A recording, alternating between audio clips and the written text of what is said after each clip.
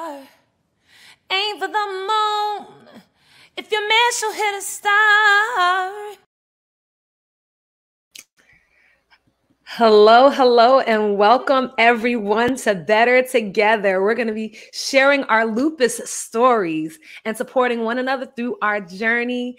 And tonight, fellow Lupies, we're on an extraordinary journey with some amazing people. Emmett Henderson, many of us know him by his Instagram handle at Male Lupus Warriors. And we have Tiffany Peterson, founder and CEO of Lupus Chat, also known as Tiffany and Lupus. And we have Chanel. We have another Chanel coming up. I'm so excited for this show. And if these names are new to you, you are in for a treat because they are all some amazing lupus warriors who do a lot of advocacy and really are people that you can connect to and are part of your lupus family. By the way, I am Chanel Gabriel. I'm the host of Better Together, sharing our lupus stories. And I'm here with our medical expert, our medical host, Dr. Michaela Bayard. We like to call her Dr. Michaela. All right. Our topic this evening is our caregivers, finding caregivers through the holidays. And we know caregivers can be family. They can be the boo, your baby, your family members, some of your friends. And for some of us, like myself, we play this role ourselves. So during the holidays, we know depression is often at an all-time high. Everyone is stressed out, trying to figure things out, and also dealing with so many things and the traffic and the shopping. These are the times where having a caregiver can really, really help ease our stress. So bringing in Dr. Michaela, Emmett Henderson's story of caregiving is both a love story and a health emergency. So we're gonna, I'm Dr. Michaela, where you at? Bringing you in to the conversation. Hi, Chanel. So great to see you tonight. I'm so excited about our topic for caregivers and our guests, who you know some of. But I just want to say we're excited. Our topic is caregivers. And I wanted to get a little bit into talking about Emmett and some of the personal medical journey he's going to share with us, because he's being so vulnerable and opening up his story, so we can learn from it. And a lot of it hinges on something really big happening in his life, and that he's trying to get a kidney transplant. And this can be something that we think about with systemic lupus erythematous or lupus. So we have already talked a lot about how living with lupus can mean so many different things for each individual. I'm sure you can attest to that, Chanel, just from the different people you've met through your work. But we want to talk a little bit about what it means and why you might be looking for a kidney transplant if you have lupus. And as I mentioned, lupus can affect so many people differently, but one thing that we can see, and one possible symptom, is kidney involvement. And you may know this, but the kidneys are responsible for a lot.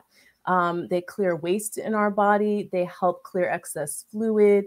They're really responsible for breaking down medications and getting rid of toxins. So you can just imagine how important having your kidneys fully functioning really is.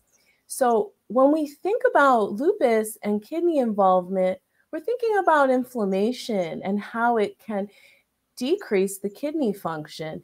And so when someone has changes in their kidney function that's really impacting their day-to-day life, and Emmett might share with us some of that today, we do at a later stage decide that someone may need a new kidney. And, I am jumping over a lot of that process, because it really takes a lot, both on the medical end and the personal end, to get to that decision point. And there's a lot of treatments and medications that happen before that, because we're always trying to optimize someone with the kidneys that they have. But if it does get to that point, and someone is looking for a kidney, it could be a waiting process. And so we're speaking a lot of positive energy into Emmett's process. We're excited for him and hoping that that is going to be part of his process in the near future. But, we just wanted to share with you some of the things we think about and why, as rheumatologists, we go crazy testing your urine and your kidney function, because we are really just trying to make sure they're functioning at their best. So peeing in that cup is very important, y'all. Yes, that's why we're always asking for your urine when you come to see us. No, and that's definitely important. I think I think that that's one of the things that people are nervous about. I know Nick Cannon has kidney involvement. He has lupus nephritis, which is just that other type of activity in lupus inside of your kidney. So I'm so excited to speak to Emmett and to learn more, and also to recognize that lupus is a man with lupus. And I think sometimes we don't always think about that. We only think about it affecting women. And so I'm very excited to have him and his caregiver to be able to speak to us about what it is to be a caregiver to each other in that way. But I am also excited to talk to our next guest. They're coming later, but our guest that we're going to talk to right now is has a similar story to myself. They really did a great job in learning how to navigate and find support on their own. And I know my first poem that I ever shared my lupus was called Vanity. And it really talked about what it means to be a caregiver to yourself. And Tiffany Marie Peterson is that, and is a rock star in that realm. And Tiffany Marie Peterson is a writer, lupus advocate, and creator of Lupus Chats. So we have Lupus Chat is a resource that I'm very excited for her to share and speak to. But her mission is to educate and empower lupus warriors and their caregivers to be more proactive in a healthcare environment, and in an environment that honestly is still learning how to care for us. Yeah, and I can't emphasize enough, Chanel, how important Lupus Chat is, because I send so many of the patients I work with to use those resources. So we're just so excited to hear from her. So perfect. And Tiffany and Lupus is the handle, so you got to make sure you follow her. But we're bringing Tiffany Marie Peterson to the stage, to the virtual stage. Hi, everyone. Oh, it's so good to see you, Chanel. Oh, so good to see you. Tiffany was one of the first people I connected with when I was diagnosed in quite some time, when I first started looking for resources. And I feel like it's important to start kind of with that resource, because it started as a hashtag, right? How did it? Yeah. And what are the patient and caregiver goals that you see Lupus Chat working to accomplish? Well, the goal for Lupus Chat is to really give resources, education, support, and empowerment for both patients and caregivers, to be able to do those day-to-day things that sort of improve the patient's care and overall quality of life, as well as to provide those same things for caregivers. It can be really difficult for caregivers to prioritize their own wellness when they're also caring for another person. So we really strive to help caregivers learn how to communicate effectively and how to sort of just recognize those signs and symptoms for those that they care when they're not doing well. Yeah, and in your story, I'm curious, like, I know that this was important, but what led to you even starting this? Were you always aware of the lack of resources? Did it come out of frustration? Just curious about that. It did come out of a place of frustration, also a place of rage. When I was first diagnosed, I didn't know anyone with lupus. And at the time, that experience that I know so many others can feel is like, you get into your doctor's office, you get this huge diagnosis, and that's really all you can focus on. For me personally, I wasn't really given any sort of additional resources besides being told I had lupus, and it would be a forever disease, and here are some medications, to treat it, and you have to take these all the time, and I'll see you in 3 months. And I was just like blown away. I was like, I don't even know like where to turn, who to go to let me know what life with lupus is going to be like. And so I was really frustrated by that. So I went online and I was just trying to find anyone else who had lupus, just so I can like talk to someone who was in this similar position to I was. And I didn't find a lot of, educational resources online. I didn't see a lot of community support. I did find some blogs, but, a lot of people were sharing those negatives. And that wasn't something that I really wanted to focus on. And that really wasn't encouraging for me during my early diagnosis days. So I kind of felt like, you know, if this is not something that's currently out there, you know, I kind of want to strive to be that for someone else. Because I remember how isolated I felt when I was first diagnosed. And I was like, it was such a horrible feeling. I never want anyone to go through that the same way that I did.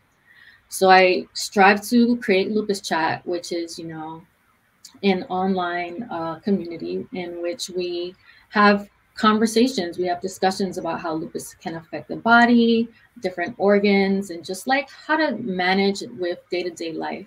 Our conversations happen on Twitter every other Sunday from 3 to 4 p.m. Eastern time.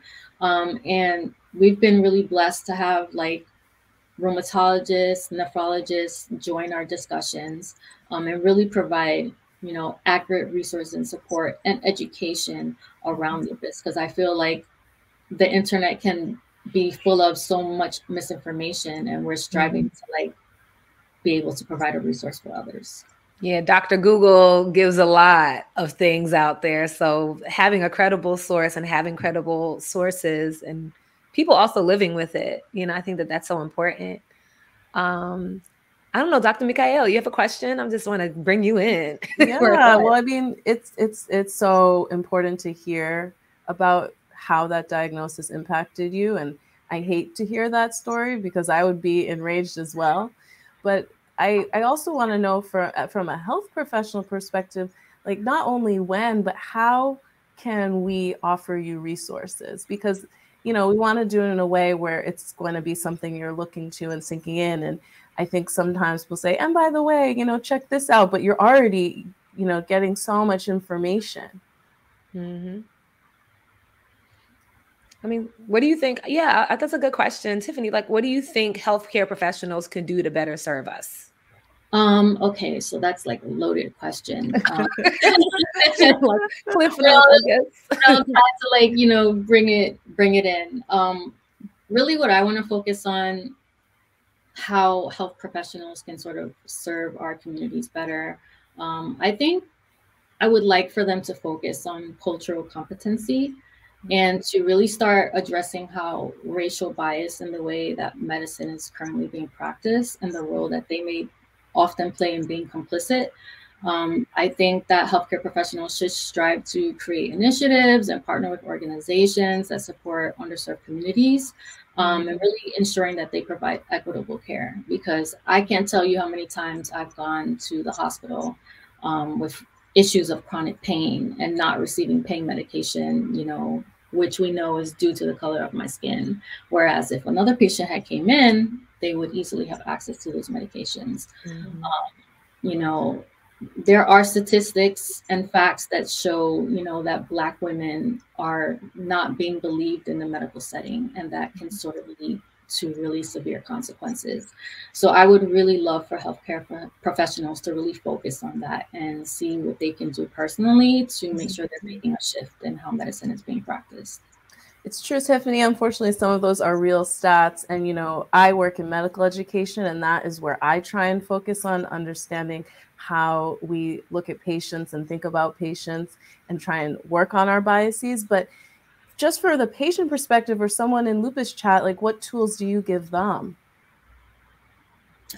I would say that we like to just provide a place of health literacy. I think that's the most important thing. So many of us don't know exactly how lupus affects the body. Lupus can affect anything, especially if you're diagnosed with systemic lupus. So I really think that providing that information for patients is really important. We want them to know the signs and the symptoms of if lupus is attacking their dental health or whether their kidneys are being affected. The importance of making sure that they're doing routine care, they're getting their lab work done routinely, so that way their doctor can know how best to work with them to create a treatment plan. Like those are the things that we really want to communicate to those, especially those who are newly diagnosed. And sometimes for those of us who are more seasoned with managing lupus, we can still need those reminders. No, that's really helpful. And I didn't even think about lupus and dental, you know, like even those kind of things. I don't think we always think about the connections between that. Sometimes the medication we're on and the way that it can impact all of these things. So yeah, thank you for the resources you're giving people. I know personally that you've educated me on a lot of different things during a lupus chat conversation on Twitter.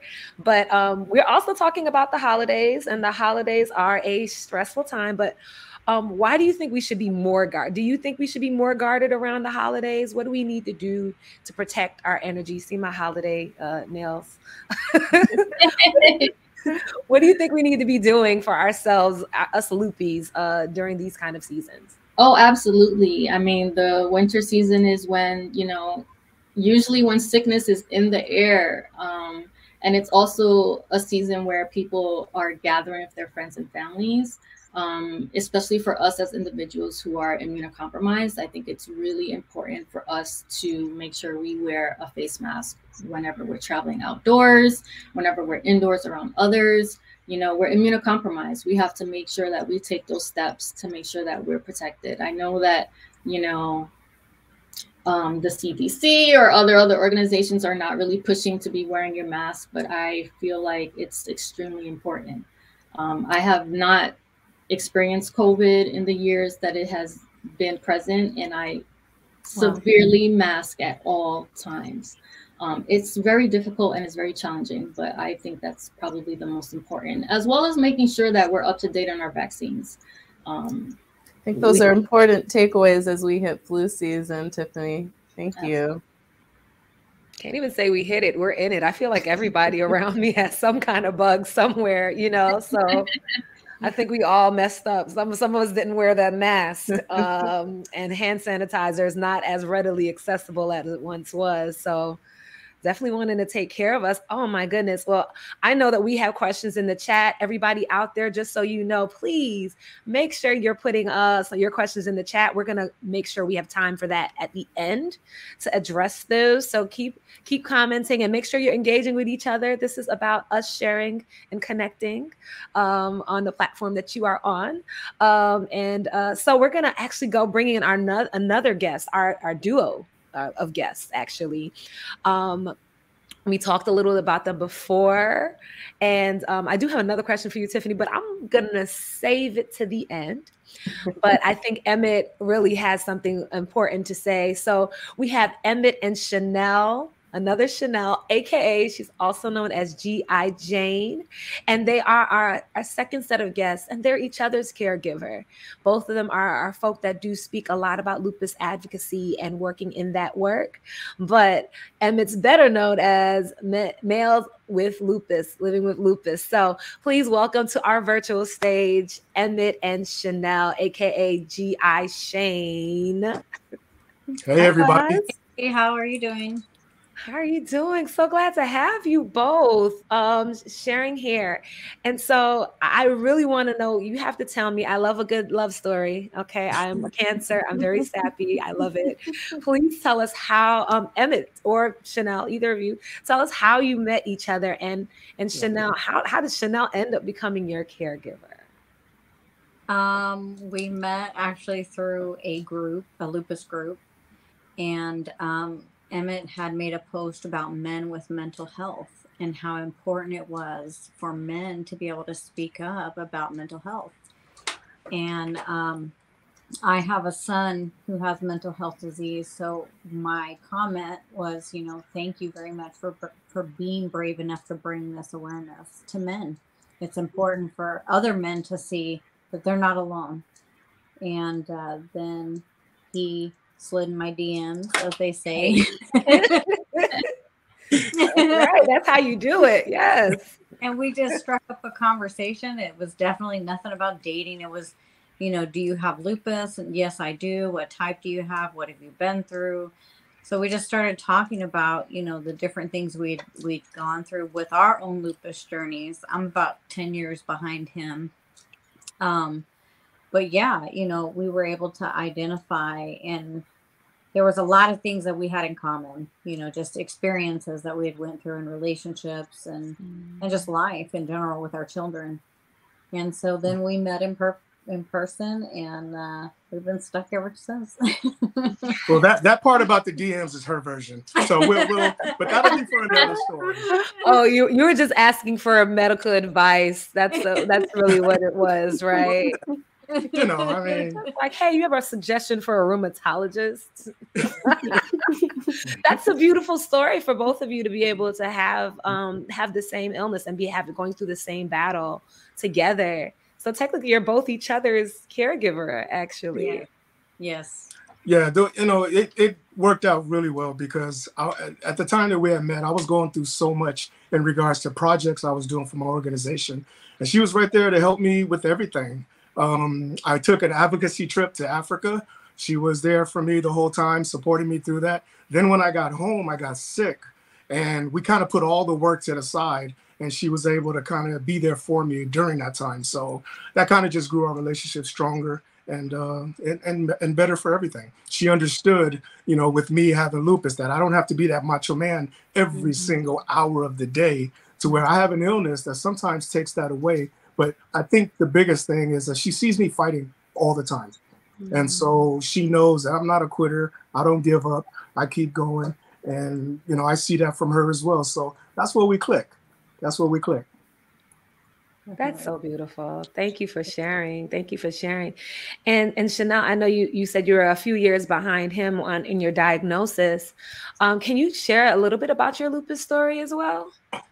Yeah, I was in an accident in 2008, December of 2008, in the military. And it was a severe accident. I had a vehicle roll over me. And I have a lot of hardware that was put in my spine. And all of a sudden, I wasn't healing. And I wasn't healing like the doctor said I should be healing. But I mean, I was fighting.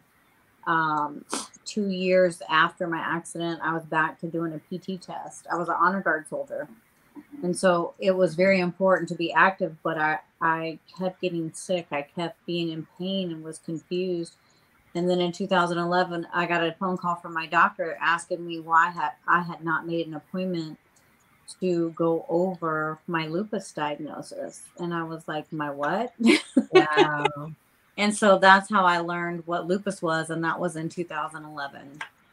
And ever since then, it's been a fast journey, but it's also been a long journey. But I had a wonderful, wonderful doctor, and I had a wonderful pain management specialist that she sent me to. I am a rare patient. I'm allergic to pain medication. It actually causes anaphylactic shock. So I had to figure out how to balance life, what I was eating, emotional aspects of my life to keep my flares down and so forth. I have to ask, because you guys are mentioning so much, how do you balance all of that? Well, the thing is that because we understand each other, it makes it easy.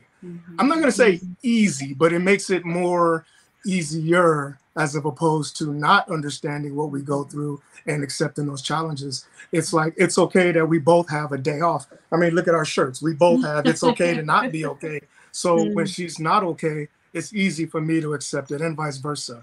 So, you know, with projects that we have together that I'm doing separately, she's doing separately, you know, we help each other out. But at the same time, we just keep the main word intact. And that's just trying to inspire, because no matter what we go through, we can show everybody that we can get through this and be on top to do everything that we're supposed to do, to not let this illness define us. It's beautiful. It sounds like, you know, you guys are partners in every way, more than just, you know, caregivers for each other, but it's still a big role. It's communication. I think, you know, because sometimes we don't communicate effectively, or what I've said, he misunderstands and vice versa, you know, just natural things. But communication is the biggest.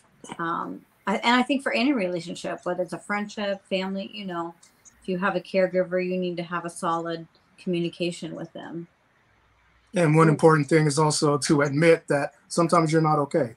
I mean, as men, and I know I can speak for a lot of fellas out there, you know, we always want to give the persona that we are okay all the time, when technically sometimes we're not. But yet a lot of us don't know how to really express that to our partners. So I try to be as most transparent as I can. And yeah, there's still that part of me that says I'm okay, when technically I can probably use some help. But that's the guy in me, the ego in me, that I still work on every single day.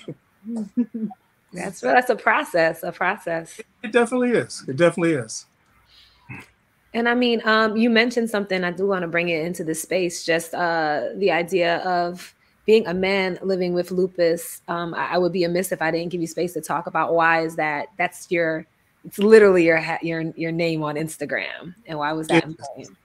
So when I created Male Lupus Warriors, I wanted the word male to stick out there to the 90% of women that have lupus. I want to let them know that everything I talk about is from a male's experience.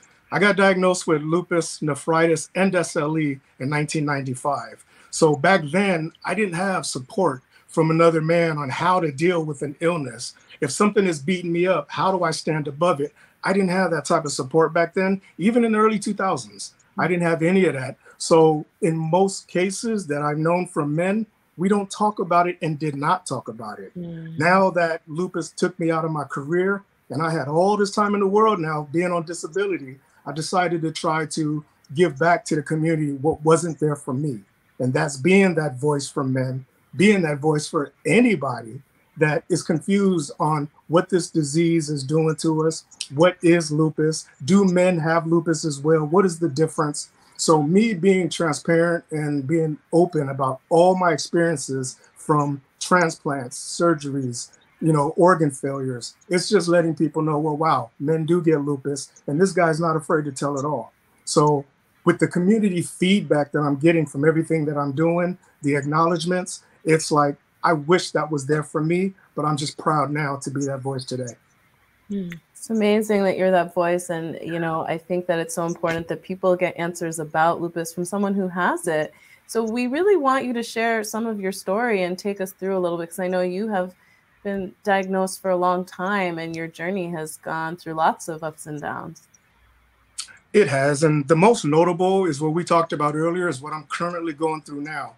I'm going through my second kidney failure, and I just got put on dialysis. So I'm doing 5 manual treatment dialysis a day. That is very consuming, it takes a lot out of me, strength-wise, adds a lot of fatigue. But again, with Chanel here to help me through it makes it easy for me. It doesn't allow me to give up, because I don't think she'll let me. I got to hear from her, so I'd rather not hear from her and just keep going and do what I can. And then not to mention all the support that I get from the community. But I had a kidney failure when I got diagnosed in 95. It lasted me up to 2012, where my kidneys completely stopped. And I did about 14 months of peritoneal dialysis. Got a new kidney, and I was strong for the next 10 years, up until 2 months ago when I went into kidney failure again. So now I'm looking to get into my second kidney transplant, and that's to add on to a previous transplant, which was a bone marrow stem cell transplant to slow the aggression down on my lupus, which was a clinical trial. And it did. I got to be thankful for that. So me going through a third transplant, to me, with God by my side, my family's support, I'll get through it. But this is one of the biggest challenges that I have right now, because 10 years ago, I was a lot younger, stronger, and able to take it. This time with COVID as well, it took a little toll on me. But hey, I'm here. I'm doing it every day. So I thank God for that. I mean, we can see your strength, and we know you're going to get that kidney transplant. Yes. But I, just wanted to tell people a little bit about dialysis. Maybe you can share, because I don't think everyone really knows what that is and how involved it is. You kind of just say, oh, and I went to dialysis and I'm back, but it's a big deal. It is, and I was told that, but I think what it is that the attitude that I'm putting out about it, and it's not for everybody, because again, this is my second round, so I kind of know what to expect. And I was strong then, but I think facing it now, I feel a lot stronger towards facing it now. It's amazing. And so for people who don't know, when you go for dialysis sessions, and there's different types that Emmett mentioned, you're basically hooked up through IVs, and there's a machine that does what your kidneys would normally do that I was talking about, which is, clearing and cleaning your blood and helping make sure that your kidneys can still function optimally, even if the function is down. No, definitely. I think that that's really important to also share, because I do think that sometimes we do talk about things and it sounds like something that, oh, I just go and do this, but really being prepared. And I think having having support around you, just helps with that, with the things that are unknown, or maybe it might be really scary to some. Being able to have support is helpful. And thank you so much for being a resource to men living with lupus, as well as to others, because we do see, of course, living with lupus is challenging all around, but recognizing that particular demographic there, it's really important. And I'm going to put this into the universe. We're going to speak this into existence. Your kidney is on the way. Okay. Yes. That it is. Yes, I actually just had a friend of mine, no, shout out to her. She just got a kidney donated by an old high school friend. Yeah. And so just, I know that it's possible. I know that there are stories. And to those out there that's watching, like, oh my goodness, maybe I have kidney issues. Always remember, one, all of our lupus looks different. Yeah. But also know that we have people like Emmett, people like Tiffany, that are just people like myself and Chanel, that are just fighting. And, I appreciate you all sharing that. So I have another question. Now, I think that there's something to be said, and Tiffany kind of came on talking a little bit about what it means to take care of yourself. We know caregivers and having family support is helpful, but what do you do to take care of yourselves individually? I'm just curious, like, what does self-care look like for you? I'm gonna start with that. Sure. I think one of the things for me is having lupus as well. I know that I have to really, really fight for self-care, because if I don't, then I make myself susceptible to flares and other issues. So one of the things that I do, music is one of my greatest releases. Cooking, being around family, sometimes laying in bed, just laying in bed with my headphones on and just laying in bed. But that is one of the biggest things and also finding peace, making sure that everything is at peace. My home is my peace. And so I try to leave work at work, home at home, and make sure that home is peaceful. So That's right. That's right. Yes, home is peaceful. Let me see. I'm going to throw it to the other box. Tiffany, just curious, how do you, what's self-care for you? Self-care for me is sometimes a challenge. I feel like, especially when you have a chronic illness like lupus, it can be so difficult. You get down in the dumps sometimes with what you're going through, especially if you're experiencing like chronic pain and whatnot. But I try to remind myself that I don't need to do anything to deserve rest. And I need to make sure that I give myself permission to just be where I am in that moment. Like, really assess how my body is feeling at the start of every day. Like, okay, mentally, how am I doing? Physically, how am I doing? And just making sure I take those steps to make sure I pour back into myself, because it can be so overwhelming, especially for those of us who really advocate for others. And, we're out there providing support and community support for our patients and their families, but we need to make sure that we're also pouring back into ourselves. So I really try to just check in with myself at the beginning of each day to see what I need. If I need to take a couple of more hours in bed, then that's okay. Make sure I get that rest. I really try to just listen to my body. That's my biggest thing, is listening to my body and doing what I need to do to get through the day. So, Tiffany, who's that person for you? You are giving so much and also trying to check in for yourself. Who plays that role for you? I would have to say I live with my two best friends, and they've just been phenomenal in being there for me whenever I'm in need. They know that if it's been a couple of hours and they haven't seen me, that like, okay, Tiffany's having a rough day. Like, they check in with me. Do you need me to make you something? So I know you need to take your medication. So like, let's order DoorDash. I'll make sure you eat so that way you can take your meds. Like, they're just really there all the time. And my online community also is always there for me. My lupus chat colleagues as well. Shout out to Elizabeth, Christelle, and Carlene. They are remarkable women. I don't go a single day without tuning in and connecting with them, and they really give me the strength to go on. That's amazing. I appreciate you sharing. You know, it's so good to hear from also people in support positions. And I want to ask Chanel too, you know, share us a little bit about your story. I know you play this big role as caregiver, but what is your lupus story? Well, in 2011, it started with having a pituitary tumor.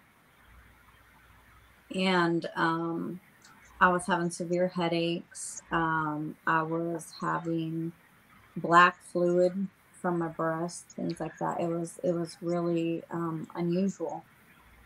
And then they kept telling me that it was just women issues. It was women issues. And then all of a sudden, I had to get some cysts removed from my uterus, and I had endometriosis so bad that it had spread to my appendix. And later on that day, my appendix burst, and I had to have 2 surgeries with less than in 24 hours. So that really, like, I just wasn't recuperating.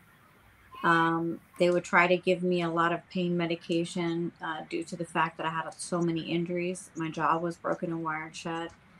All my ribs were broken. Both my collarbones were broken. I had pneumothorax in my left lung. I have half a left lung now. I had to have 3 vertebrae were crushed. So I have metal rods and a metal cage holding up my spine. Had surgery on my left knee and my left foot.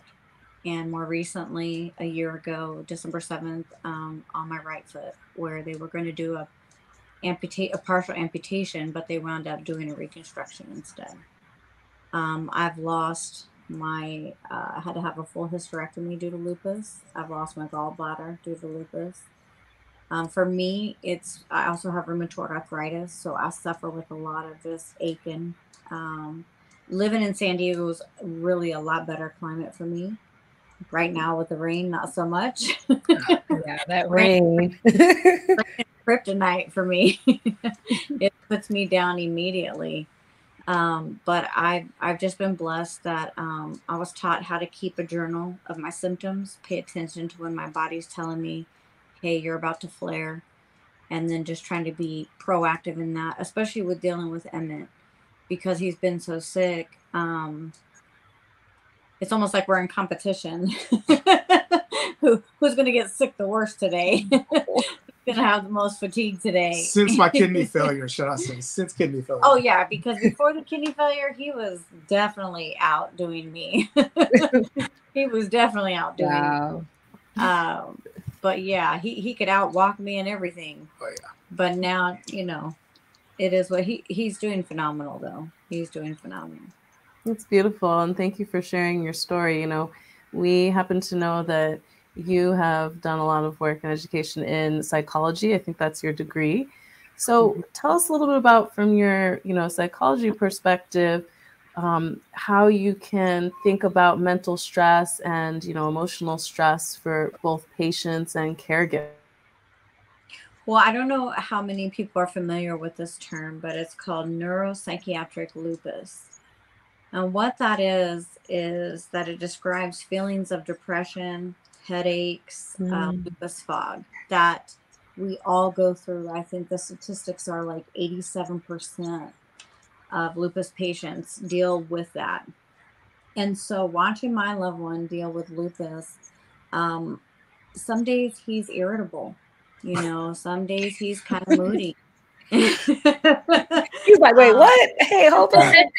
But I know that that's a day, that's a moment that, again, probably because of training, that I have to listen to what he's saying. I have to listen to what his frustration is. Is it really a frustration with me, or is it a frustration with what lupus is doing to his body right now?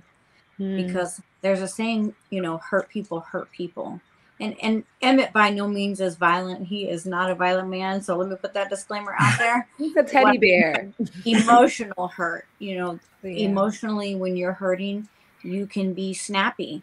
you know, with your loved one, and you didn't mean to, but you're just in pain. You're just like, oh my God, I just want them to leave me alone. And, you know, you have those moments. And so knowing that has helped me know when to just kind of be quiet, when to back off, when to just give them a moment to, you know, just get himself back feeling together. Usually has to take some medication.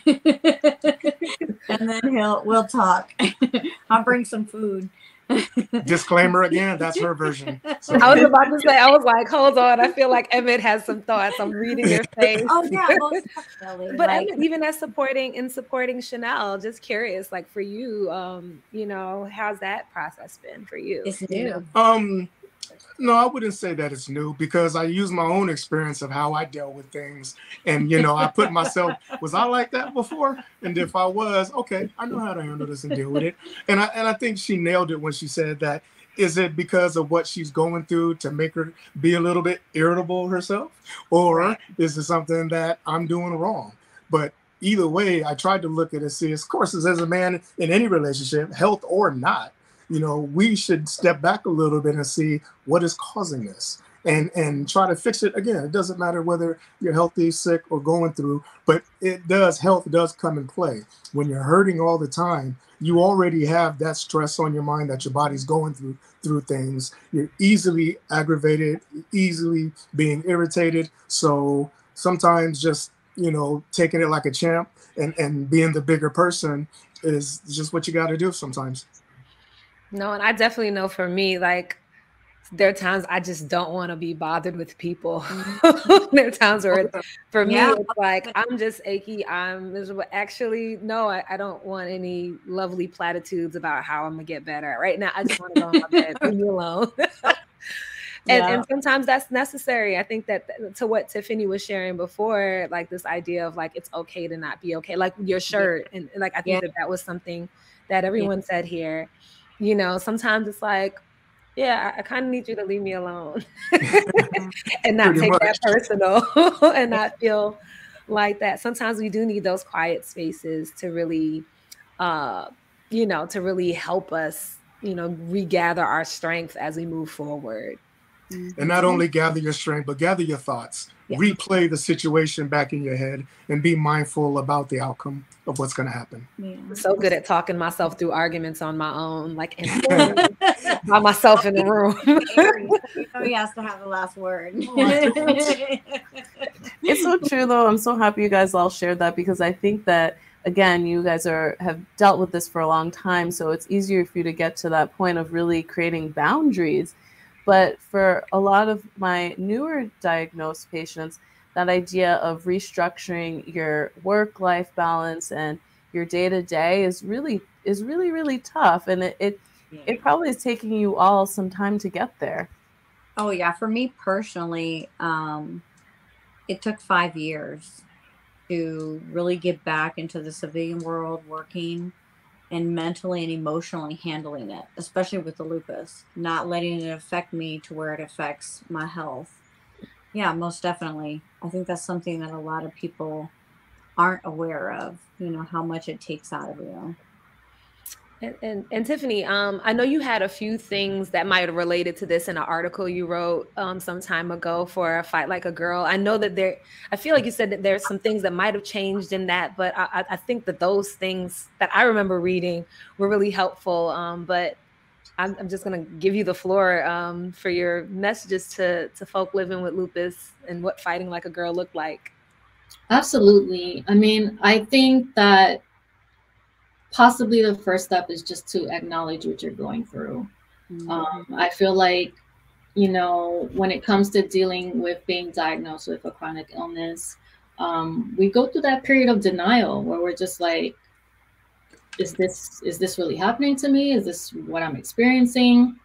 I definitely went through that. I felt like, you know, in the beginning I was just angry, and then I don't know about anyone else, but I definitely went through a period of time where I was like, do I even need these medications? I don't think I need this medication. And, you know, I really had to just acknowledge to myself and realize that I have this, but it's not the end of the world. Like, there are steps that I can take. There's community support out there. Being on top of taking my medication every day. It's really important. Just acknowledge it. I think that's pretty much like the most important thing. And then also to just find your family or find your people, whether that's in person or online. You know, sometimes it's your friends and your family who's there for you. But if you don't have that as a resource, know that there are people online in different support groups that can be that person for you, and you can support each other to get through whatever it is that you're going through. And I would say another step is to educate yourself. Learn the symptoms, because, you know, if I had known the symptoms of lupus, then perhaps maybe I would have had an earlier diagnosis and I wouldn't have gone through such a severe circumstances. It's definitely important to make sure we educate ourselves on how lupus can affect us. There are so many different aspects, as we spoke earlier, mentally. You know, I don't think a lot of people realize that, you know, lupus affects our mental health in such a major way. And it's really important for us to make sure that we're having resources to help us get through that. Becoming an educated patient is just really a great thing. And then I think after that, like sharing your story is important, you know. By us sharing our stories, we're able to connect with others who are like, okay, that looks exactly like what I've been going through. And maybe I can do this, maybe I can get through this. So I really think it's important for us to make sure that we should continue to share our stories and continue to share our experiences with each other, because we never know who we can touch and who can respond to those things. No, thank you. And those so such great points. Thank you for outlining them that way. I definitely know for me, in speaking to and I recently just connected with somebody that was newly diagnosed, and that was one of the things. Quite a few of those things are the touch points that I shared with them. Just being able to communicate and share what's going on and learn more from good resources, not necessarily just Google, because there's so much out there. And I think both of you, I'm looking at both squares on the screen, but you all are just definitely folk that do a lot of advocacy and are really great resources for others. So I do encourage all of you out there, make sure you follow everybody and find everybody on social media. But we have a chat that is ready to go. There are the questions in the chat. If you have not shared a question in the chat, now is the time. We're going to open it up to our awesome chat to curate this conversation around it. We have a lot of love. Elizabeth caring for lupus is like, Tiffany. Quite a few people are fans of yours in the chat, and we have a lot of folk from all over the country that are joining in with us. So I'll say that there is one question that I saw that was asking, you know, what are, I guess they're asking Tiffany, when you were first diagnosed, what was that process like? What was that? We didn't quite get that story and backstory from you on your lupus journey to your diagnosis. And I don't think we got into Emmett's as well. Well, I was diagnosed in February of 2010. And I would say that at the time, you know, I didn't connect the symptoms that I was experiencing. But, you know, now that I'm more knowledgeable about the signs and symptoms of lupus, I really realized that I was having symptoms as young as like 16, 17, 18 years old in high school. I would have so many joint pain in like my wrists and my ankles and my knees. And my doctor at the time didn't really acknowledge it. He told me, you know, 18-year-olds don't get arthritis, and, you know, stop looking for attention. And I was just like, okay, well, since my doctor's not taking it seriously, then I'm not going to take it seriously. And I just kind of like put it in the back of my mind and just, you know, took some leave if I got a pain or two. And it wasn't until several years later when I was in college where my symptoms started to get more severe. I was experiencing hair loss. My joint pain began to get really excruciating. And then there was one day when I woke up and I couldn't get out of bed. I couldn't move without excruciating pain, and I was unable to walk for like about 6 to 8 weeks. I had to really depend on my family to just be there for me.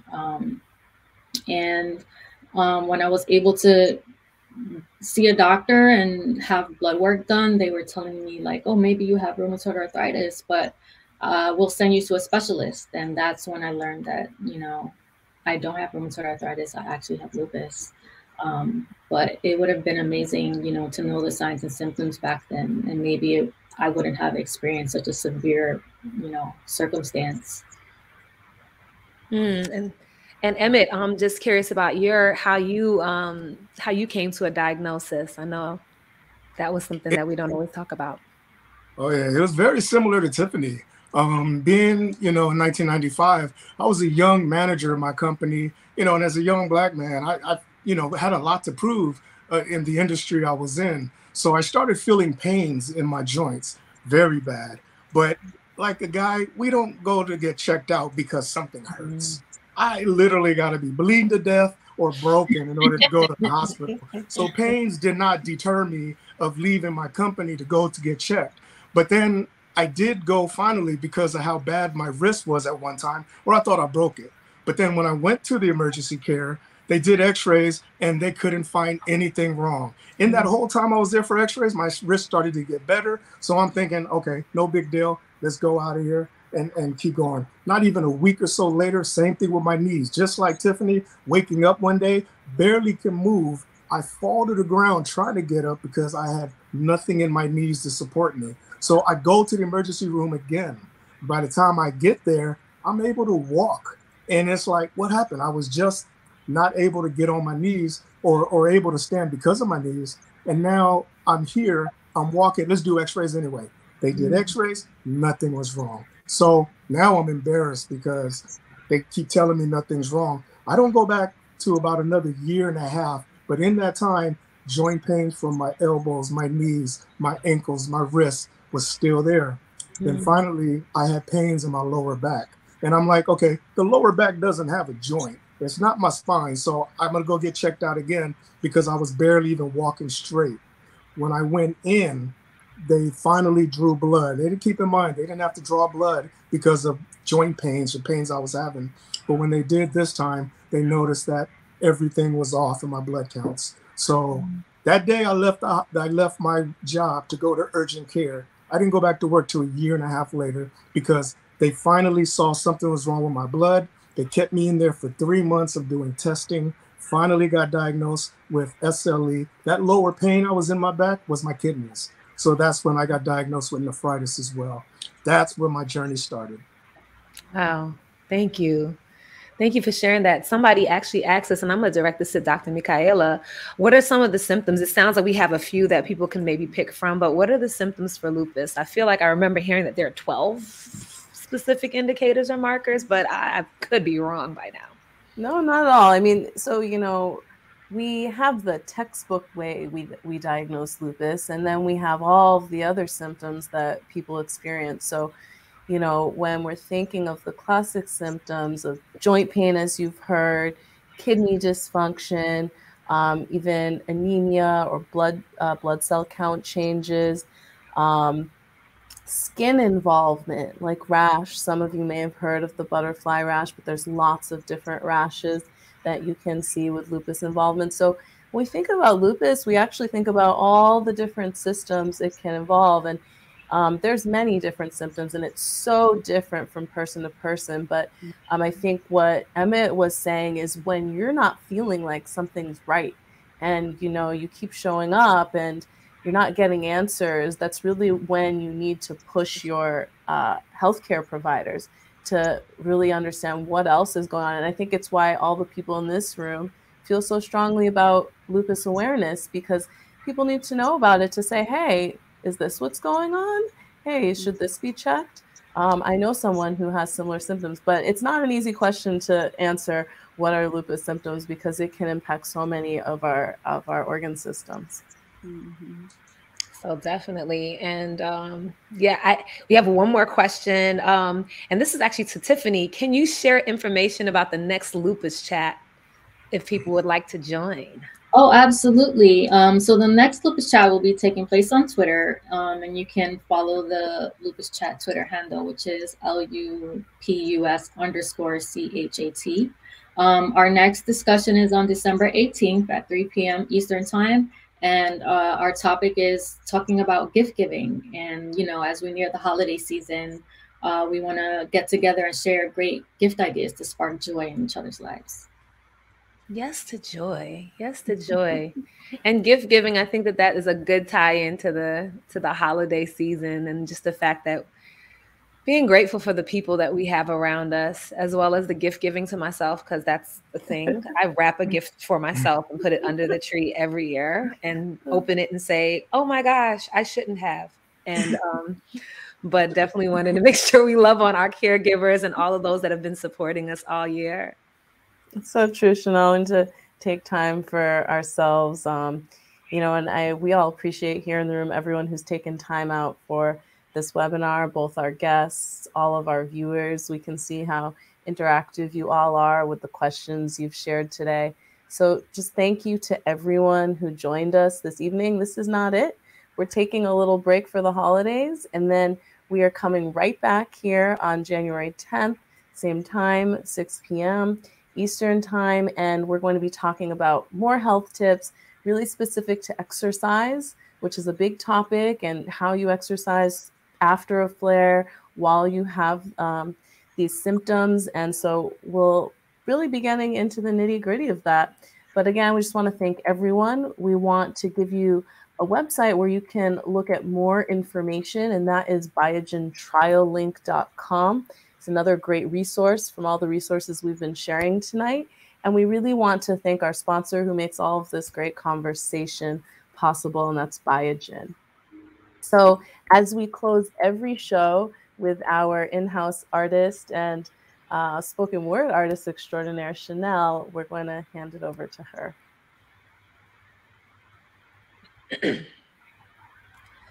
If it wasn't for vanity in college, I don't know where I'd be.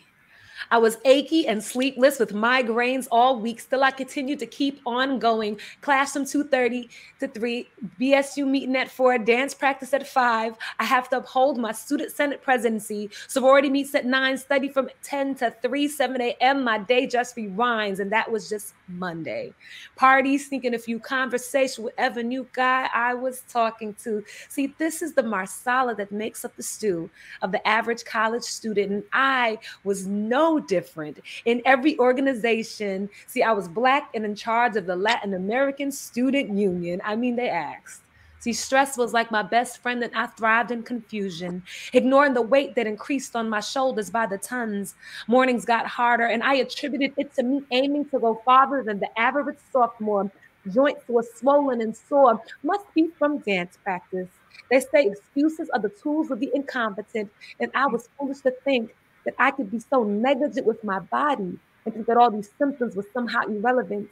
It got so bad one day that I walked with a limp. So yes, something was wrong. And I saw butterflies, not like the Mariah Carey or the Michael Jackson song, but I saw a mark on my face. Didn't matter, semester was over. I was home and back at my mom's place. Like I said, if it wasn't for vanity, I don't know where I'd be. I still had my symptoms, but I was glad to be home, getting ready to go out. Now, you know, I had my cute outfit on, went to comb my hair, and then I realized the patch wasn't there. Vanity had me at the doctor the next day, said, Doctor, I have some other complaints, but they can wait. Take care of this. Take care of the exterior like most people nowadays. And the doctor had this baffled look on his face.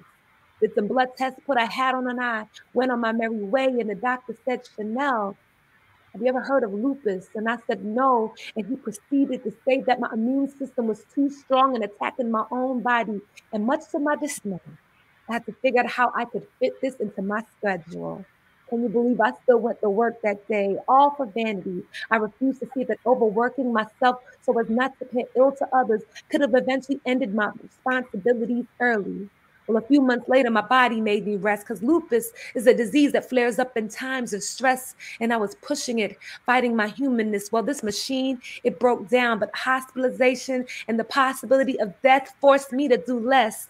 but to put things in perspective, because life is about more than just meetings and deadlines. I'm not a millionaire. I only have one lifeline, and if it flatlines, I don't want to have any regrets. So I vow to live every day as if I have 24 hours left. I'm an alchemist purifying myself every chance that I get. I've learned to accept experience as the past and the present as a gift. So for all the people that didn't see the sunrise this morning, you better enjoy it. Value your health and love life. And no matter where you go, know that you can make everything all right. Thank you so much for joining us. Please join us when we come back in January. Looking forward to seeing you. Have a blessed night. Thank you, everybody.